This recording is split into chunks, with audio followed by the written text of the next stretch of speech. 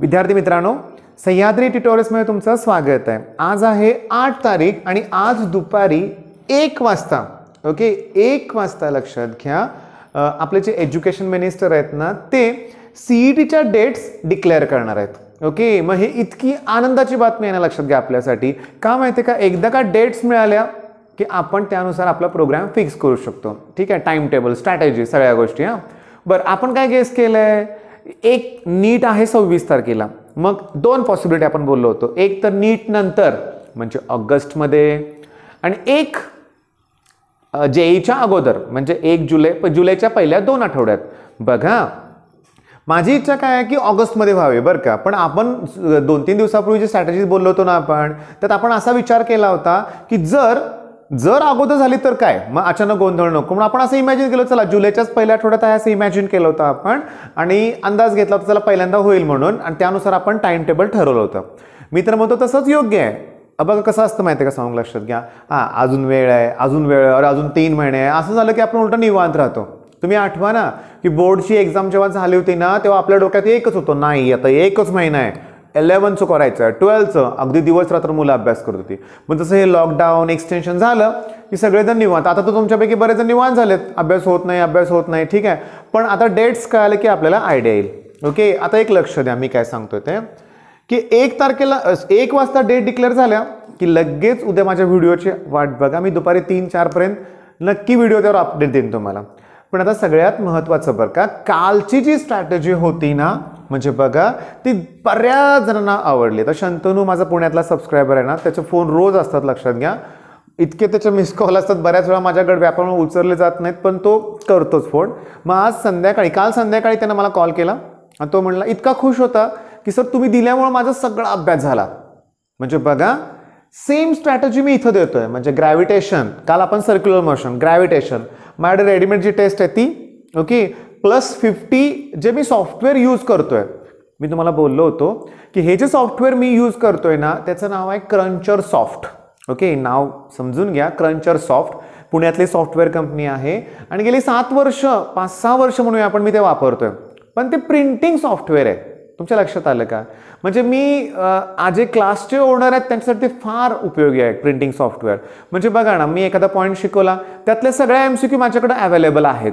Okay, मग त्यातल्या मी फक्त सिलेक्ट करायच्या, ते सॉफ्टवेअर आपोआप ते पेजवर एका कलेक्ट करणार आणि मग प्रिंट मी लगेच त्याची मिळू शकते मला। पण विद्यार्थ्यांना त्याची काय गरज आहे का, नाही आहे। पण मी तुम्हाला सांगतो काय ते बघा, हे जे मी क्वेश्चन सगळे देतोय ना, एक आहे ते वेगळ्या, ठीक आहे, वेगळ्या सोर्स कडून मी घेतले होते, त्यात थोड्याशा प्रिंटिंग मिस्टेक आहेत, पण याच्यात थोड्याशा कमीच आहेत। ओके, कुठल्या सॉफ्टवेअरचं नाव सांगितलं, क्रंचर सॉफ्ट। ओके, मग मी आजच्या स्ट्रॅटेजीमध्ये तुम्हाला काय सांगतो बघा, ग्रॅव्हिटेशन त्याचे 100 क्वेश्चन्स आहेत। ओके, त्याच्यानंतर थर्मो त्याचे 100 क्वेश्चन्स आहेत, डेरिव्हेटिव्ह त्याचे 50 क्वेश्चन्स आहेत। ठीक आहे, आता इश्यू काय बघा की मला एका स्टुडंटचा कॉल आला होता, तो स्टुडंट आहे गावाला, आहे तो पुण्याचा, पण तो सध्या आलाय गावाकडे आणि त्याच्याकडं स्टडी मटेरियल काहीच नाही आहे।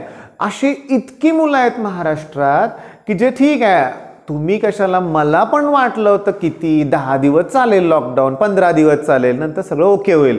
ओके, मग याच आशेवर बरेच जण गावाला आले, स्टडी मटेरियल नाही आहे, नोट्स नाही आहेत। मग बरीचशी मुलं मला कॉल करतात। आता सांगू का, की एक शर्मा नावाचा मुंबईतला मुलगा आहे, तो तर मला म्हणला की सर टॉपिक वाईज मला प्रोव्हाइड करा MCQs आणि त्याचे चार्जेस किती ते मला सांगा। मी म्हटलं अरे चार्जेस बघू आपण, मी प्रोव्हाइड करेन, तुझं करणार आहे ना अभ्यास, मी प्रोव्हाइड करेन म्हटलं, पण मी किती करणार आहे त्याला, बऱ्याच वेळा ठीक आहे माझ्याकडून फोन उचलले जात नाहीत, हे तुम्हाला माहिती आहे। मग याच्यावर उपाय काय बघा, मी सांगतो काय ते बघा, स्ट्रॅटेजीमध्ये डेली मी क्वेश्चन्स देणार आहे, ते मी थांबवणार नाही आहे। पण असा एखादा स्टुडंट असेल, चला ठीक आहे त्याला ग्रॅव्हिटेशन नाही रोटेशनल करायचं आहे, मग मी ती जे क्रंचर सॉफ्ट आहे त्यांच्याशी बोललो। बघा मी काय सांगतो ते नीट ऐकून घ्या, लक्षात घ्या। मग त्यांच्याशी बोलल्यानंतर जे काय आम्ही डिसिजन केलं ना, ते मी तुम्हाला आता थोडक्यात एक्सप्लेन करतो। विद्यार्थी मित्रांनो, एक गोष्ट लक्षात घ्या, तुम्हाला कोणतीही गोष्ट रेफर करायच्या अगोदर मी त्याचा पुरेपूर विचार करतो आणि जर मला वाटलं हां ही गोष्ट मुलांच्या फायद्याची आहे तरच मी तुम्हाला रेकमेंड करतोय। म्हणजे मी तुम्हाला सांगतो त्या ॲपमध्ये तुम्हाला काय मिळणार आहे लक्षात घ्या। बघा, असे ॲप तुम्हालाकडे ऑलरेडी असतील तर काही इश्यू नाही आहे। मग हे कुणासाठी सांगतोय बघा, एक तर ते फायद्याचं कसं आहे मी तुम्हाला एक्सप्लेन करतो की त्या ॲपमध्ये तुम्हाला टॉपिक वाईज युनिट टेस्ट आहेत। ओके. आता आदित्य आहे ना, तो क्लासमध्ये ते ॲप वापरतोय, लक्षात घ्या. म्हणजे ह्याच्यात ना पास्ट इयर क्वेश्चन पेपर आहेत, इथं ज्या गोष्टी आहेत मी त्या इथं तुम्हाला एक्सप्लेन करतोय. Unit taste okay topic wise आहेत, म्हणजे बघा माझी वाट बघायची गरजच नाही आहे. दुसरा टॉपिक आज झालाय तुमचा, तुम्ही युनिट टेस्ट ओपन करा. मी इथं जे क्वेश्चन देतोय ना ते सेम क्वेश्चन्स त्या ॲपमध्ये आहेत, म्हणजे मी जे सिलेक्ट करून देतोय ते सेम क्वेश्चन्स त्याच्यात आहेत, लक्षात घ्या. बरं इझी मीडियम हार्ड असं त्यांनी त्यात लेवल केलंय. म्हणजे तुम्हाला जर वाटलं ना चला ठीक आहे सुरुवातीला इझी क्वेश्चन्स, म्हणजे कसं होईल, काय होतं बघा बऱ्याच वेळा आपण सगळी तयारी करतो आणि एखादा पेपर इतका हार्ड असतो ना किंवा त्यातल्या एखाद्या पुस्तकातले क्वेश्चन्स इतके हार्ड असतात ना, मग मूड जातो. तशा इझी मीडियम हार्ड.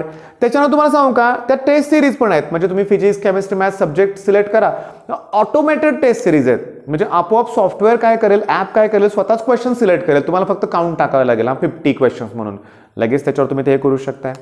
नेक्स्ट हा सेक्शन मात्र मला आवडलाय, पास्ट इयर क्वेश्चन पेपर्स 2000 पासून 2016 पर्यंत सगळे जेईचे क्वेश्चन्स त्याच्यावरती आहेत. बरं आता हे ॲप कुणासाठी आहे, PCM ग्रुप जेईसाठी पण आहे, PCB नीटसाठी सुद्धा आहे, लक्षात घ्या.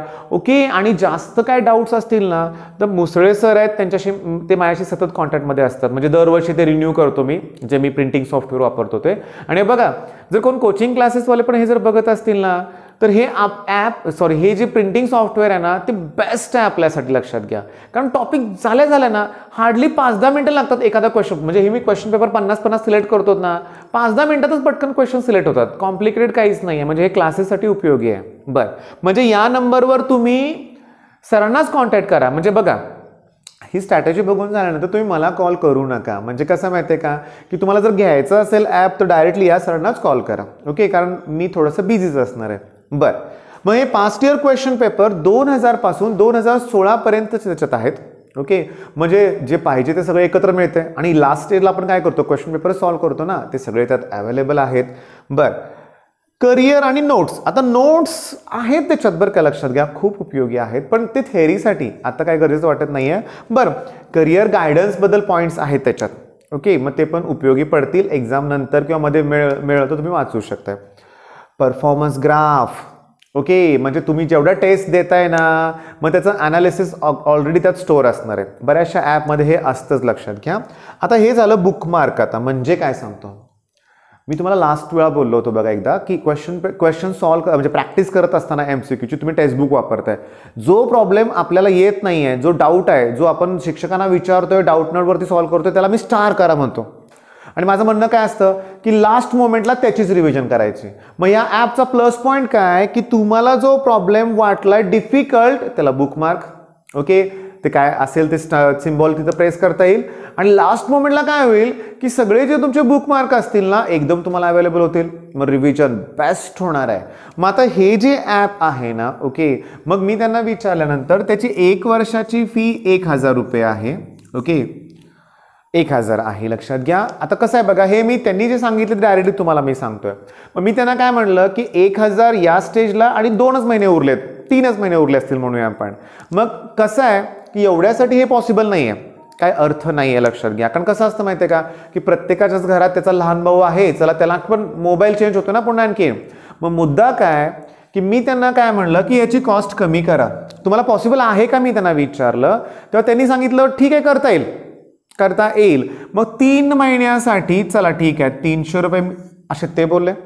ओके. मी म्हटलं चालेल ही कॉस्ट. आता बघा मी तुम्हाला काय सांगतोय पॉसिबल आहे, फायद्याचं आहे, नक्की ते उपयोगी पडेल. कारण तुम्हाला बोलायच्या अगोदर बरेच दिवस मी ते आदित्यला दिलंय त्याच्या मोबाईलमध्ये आणि त्याच्याकडून मी सगळं जाणून घेतलं. तो म्हणला बेस्ट आहे, सिरियसली बेस्ट आहे. कॉलेजमध्ये क्लासमध्ये ऑनलाईन ऑफलाईन तो पॉईंट झाला की त्याच्यावरती तुम्हाला लगेच टेस्ट देता येतील ना.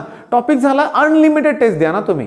आणि ह्याच्यातले सगळे क्वेश्चन्स तुम्ही जर कव्हर केले ना दुसरं कुठलं ही बुक पण घ्यायची काही गरज नाही आहे. त्यामुळे हे 300 रुपये अति होतात असं मला वाटत नाही आहे बरं का. बरं आणखी मी त्यांना रिक्वेस्ट केलेली आहे की जर एक्झाम अजून पुढं गेली दुर्दैवानं, समजा ऑगस्टमध्ये गेली म्हणूया आपण, तर मे जून जुलै पण ऑगस्ट, मग त्यांना मी सांगितलंय की ह्याच्यात सुद्धा पुन्हा एक्सटेन्शन प्लीज द्या म्हणून, म्हणजे एक्झामनुसार ते ठरवता येईल. मग ह्याच्याबद्दल पण तुम्ही सरांशी बोलू शकता. मी तर आणखीन त्यांना रिक्वेस्ट करेन 3च्या ऐवजी 6 महिने द्या. ओके, म्हणजे आणखीन तुमचे ज्युनियर कोण असतील तर 1-2 महिने वापरू शकतात ते. ओके, म्हणजे मला काय म्हणायचं आहे बघा क्लिअरली, जर तुमचे बुक्स तुमच्याजवळ नसतील तर तुमच्यासाठी हे बेस्ट आहे. आता एररलेसचं पण ॲप आहे ना, क्वेश्चन्स त्यात आहेत की, पण याच्यात आपल्याला की नाही टेस्ट मिळणार आहेत, आपण स्वतःला अनालिसिस करू शकतोय. ओके, बरं, टेस्ट झाल्यानंतर त्याच्याखाली त्याच्या हिंट्स पण आहेत. म्हणजे माझं जे सॉफ्टवेअर आहे ना, मी जे क्वेश्चन तुम्हाला प्रोव्हाइड करतो ना, त्याच्या आन्सर कीमध्ये ज्या हिंट असतात ना, तशाच हिंट याच्यात पण आहेत. मग बघा, आजच्या स्ट्रॅटेजीमध्ये टोटली मी तुम्हाला वाटेल मी आता हे प्रमोशनच करतोय, पण मला हे गरजेचं का वाटलं बघा. हे मी अगोदर बोलू शकलो असतो की, पण मला कमेंट्स असे आले की किंवा काही मुलांशी मी बोललो सुद्धा की माझे बुक्स सगळे सर तिकडंच राहिलेत आणि मी इकडं गावाकडे आलोय. मग अशा मुलांसाठी हे एवढी इन्व्हेस्टमेंट फायद्याची ठरणार आहे, हे लक्षात घ्या. आणि मी तुम्हाला रेफर करतोय म्हणजे हे नक्कीच बेस्ट असणार आहे. आलं का लक्षात तुमच्या? मग विद्यार्थी मित्रांनो, स्ट्रॅटेजी मी मागाशीच दिली होती. क्वेश्चन तर मी तुम्हाला प्रोव्हाइड करणारच आहे, असं नाही की बरं का की हे ॲप तुम्हाला दिलं तर तुमचं तुम्ही करा, असं नाही आहे. डेली स्ट्रॅटेजीमध्ये 250 क्वेश्चन्स आणि होत आहेत बरं का, 250 क्वेश्चन्स होत आहेत. आणि शंतनूसारखे मुलांचे कॉल पण आलेत, मला किती खुश आहेत लक्षात घ्या. मग बघा, अभ्यासाला सुरुवात करा. आणि मी तुम्हाला सांगितलं ह्या ॲपबद्दल प्लीज मला काही विचारू नका, तुम्ही सगळे कॉन्टॅक्ट यांच्याशीच करा. ओके, आणि सगळ्यात महत्त्वाचं आणखी ना की सीईटीच्या मुलांसाठी मी काही चार्जेस घेत नाही आहे, कुठलाही ऑनलाईन क्लास त्यांच्यासाठी नाही आहे, त्यांना फ्री लेक्चर्स अवेलेबल असणार आहेत. आणि काल परवा 2 दिवस मी माझा फोन नंबर तुम्हाला प्रोव्हाइड केला होता. ओके, त्याच्यामुळे झालं काय की कंटिन्युअसली फोन आले आणि मुलांचं म्हणणार काय नाही सर, बरं तुमचा फोन नंबर नव्हता, तो मिळाला, तुमच्याशी बोलायचं होतं 2 शब्द म्हणून. आता बघा, मी बोललो, बऱ्याच मुलांशी बोललो, अगदी सांगू का 5 वाजल्यापासून आज पण 9 वाजले म्हणूया आपण, ठीक आहे, बोललो मी. पण विद्यार्थी मित्रांनो, तुम्हाला अतिशय महत्त्वाचे काही डाऊट्स असतील तरच मला कॉल करा बरं का. बऱ्यापैकी माझ्याकडून फोन उचलला जात नाही आहे, कारण मला आता तुमच्यासाठी जास्तीत जास्त व्हिडिओज तयार करायचे आहेत. काय झालं बघा ना, काल ते फोनमुळं ना पुन्हा मी थकून गेलो. सिरियसली, हे शिकवणं एक वेळ ठीक आहे, पण ते फोनवर बोलणं मी कंटाळतो. आणि तुम्ही जर ऑब्झर्व केलं असेल काही जणांनी माझ्याशी, तर 1 मिनिट झालं की माझा पहिला डायलॉग असतो ठेवू का. तुम्हाला खरं सांगू का, माझे नातेवाईक असू दे, मित्र असू दे, त्यांना पण माहिती आहे की माझा पहिला डायलॉग असतो झालं का ठेवू का. मला त्यात वेळ घालणं आवडत नाही फोनवर, लक्षात घ्या. तरी पण मी तुम्हाला रिप्लाय देतोय बऱ्यापैकी. मग बघा कसं आहे, आणि ऑनलाईन कोचिंग हे फक्त कुणासाठी आहे, जी मुलं आता 10th मधून 11th मध्ये जाणार आहेत, 11th मधून 12th मध्ये जाणार आहेत, त्यांच्यासाठी असणार आहे 15 तारखेपासून. म्हणजे ते व्हिडिओ सध्या तर मी थांबवलेत. फक्त काय करेन मी, सॉलिड स्टेट, ओके, म्हणजे नवीन मुलांसाठी तो एक व्हिडिओ अर्धा केलाय, तो अपलोड करेन, इंटिग्रेशन. मग त्याच्यानंतरचे व्हिडिओ मात्र फक्त तिकडेच असणार आहेत, म्हणजे ऑनलाईन कोचिंगमध्ये असणार आहेत. फीज वगैरे त्याचे मी एकदम कमी ठेवलेत, तुमचा नंबर आहेच. जर तुमचा कोण नातेवाईकांमध्ये, इवन बघा 8th पासून 8वी ते 12वी मी ऑनलाईन कोचिंग सुरू करतो आणि फी अतिशय कमी ठेवलेली, लक्षात घ्या.